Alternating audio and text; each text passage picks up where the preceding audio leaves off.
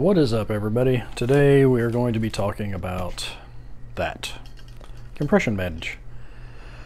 So this is an emergency compression hemorrhage control bandage. These are awesome. I have a few of these. I run them in different kits.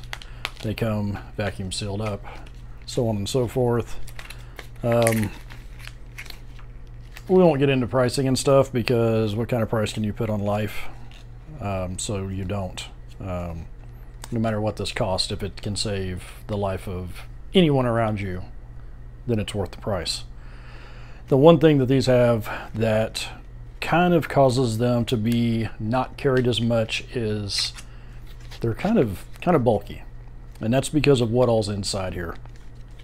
Now, it's really hard to take everything that's inside this compressed package and make it slimline. It just is. That's just the way it is. However, sometimes you don't need everything that's in here. You should always have one of these if you can, but this is kind of hard to just have on your body. So we're going to stick that over there. I also put together these. Similar situation. It does not have the plastic piece to put, the pressure on the wound, but it has, some gauze, some gloves, a wrap, and a pad to place on it, after you pack the wound. Again, it's kind of bulky. So I went on a mission.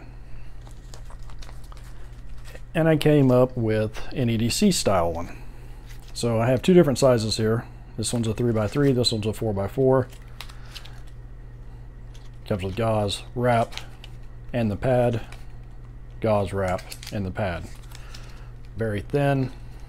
These are pocketable. They're not very big. Give you an idea, I wear large to extra large gloves depending on the brand.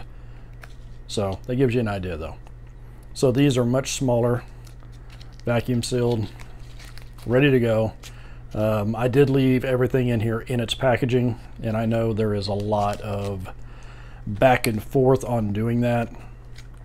There's a lot of back and forth on leaving gloves in a sealed container.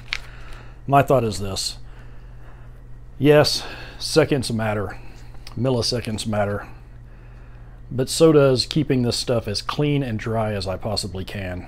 And since these were the first version that I made, I went ahead and left everything in its packaging. I did pop the air to where these could compress down more.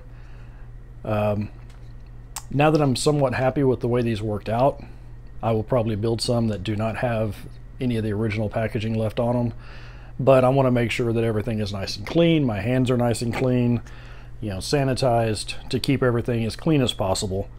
Now granted, a minor infection from a wound pack is a lot better to deal with a little bit of dose of antibiotics at the hospital than bleeding out. So a little bit of infection, far better than a whole lot of blood loss. But so that's what I came up with. Pretty simple, pretty straightforward. I just wanted something that was a little more packable, a little easier to put in a bag, put in a pocket. Something like this you could throw in the car door, just in a little sleeve. You could keep this, if you're in a situation, if you're in an area or a situation in your daily life where this kind of stuff is needed all the time, you could easily make a few of these and just keep them in the cargo pocket of your pants, keep it in your bag, whatever. My goal was to make something small enough that it would get carried, because no matter how awesome this is, people don't want to keep this on their person. But if you take something like this, much thinner, much smoother. These are pretty rough around the edges. This is smooth and slick. Be able to fold that down, slide it into your pocket. And just like with anything that I vacuum seal or seal up, I put a cut right there with a red mark. So all I have to do is just rip this open. So yeah, that's what I wanted to share. Till next time, take care.